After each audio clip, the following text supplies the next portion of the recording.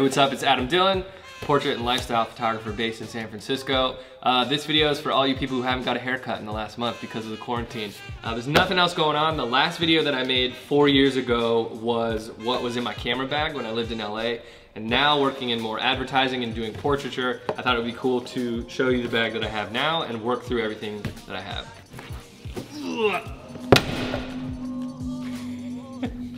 This is the Think Tank Airport Roller 2.0. I've had this for a couple years. I've done a lot of traveling lately, and I used to have a backpack that I would take everything in, but it just didn't fit everything that I needed, especially for advertising and portraiture. This is what I came up with. It rolls, it fits in the overhead compartments. It's really great. I haven't had a problem getting this through security ever. I've just been telling people that it's cameras. So shocking. The first thing and the most important thing that you need as a photographer: tape. Gaff tape. You can use it for anything. If something breaks, you have a strap break. I use these lacy cables, and they always come out of the camera while you're shooting. It's super easy. Or like you forget your lock that goes on that, tape it on, you get a cut. Next, A-clamps. Can never have enough A-clamps.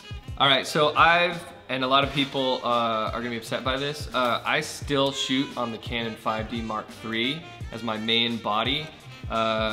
I've shot with the Mark IV a couple times. I've messed around with the Sony a7 III. I shot that for a campaign. This has just always been my go-to. I've been Canon since day one. This camera, I just take really good care of my cameras. This camera's a workhorse. I got the battery grip on it, just especially when we're doing portrait sessions. I think it's really important to have this. It just makes it a lot easier for me, and it's personal preference. And that's the big reason why I really like this bag, is it can fit the body that has the grip in it. Also for tethering when we're shooting portraiture, tethering to a laptop or tethering on location, it's important. I should have 2 of these in my bag because these do break really easily. Let's say someone steps on it, it comes out of the camera or it comes out of the laptop. These can get bent really easily, so it's good to have a couple of these on hand. I have the Peak Design strap. I had a leather strap on this camera for a long time, but after so many people have it, it's really nice, because once you have a strap that you have to take on and off, it really is a pain. So having this, shooting with it on location, having the strap on, and then hey, we need to go to portraits really quickly, it's so much easier to just take that strap off. Batteries, you can never have enough batteries, especially with the battery grip. The camera lasts pretty long. It'll last pretty much an entire day having 2 batteries in there. Something that I've been carrying recently that I've had a lot of fun with is a Polaroid. One step. This is actually my grandfather's, and it still works because, as we know, the Polaroid film has the battery in it, so it doesn't really, like, this isn't gonna break down over time if it's taken well care of. So, oh, there is film in here. There you go. Cards, CF cards, SD cards, especially shooting on the GH5 now. Always make sure which ones are formatted, which ones are not formatted. I flip the ones that still have images that still need to be formatted, just so I know. Just a quick, easy way of doing it for myself.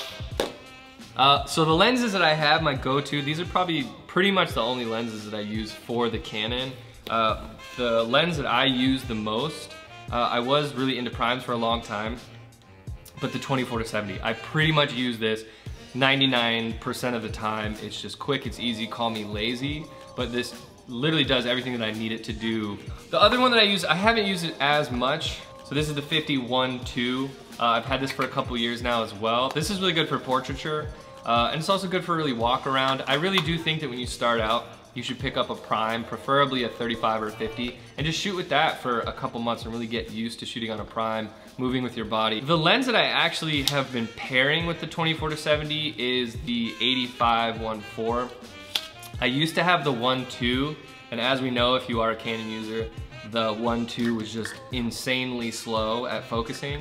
But I've been using this when shooting fashion, or actually I've been shooting a lot of sports lately, kind of like a sports lifestyle take.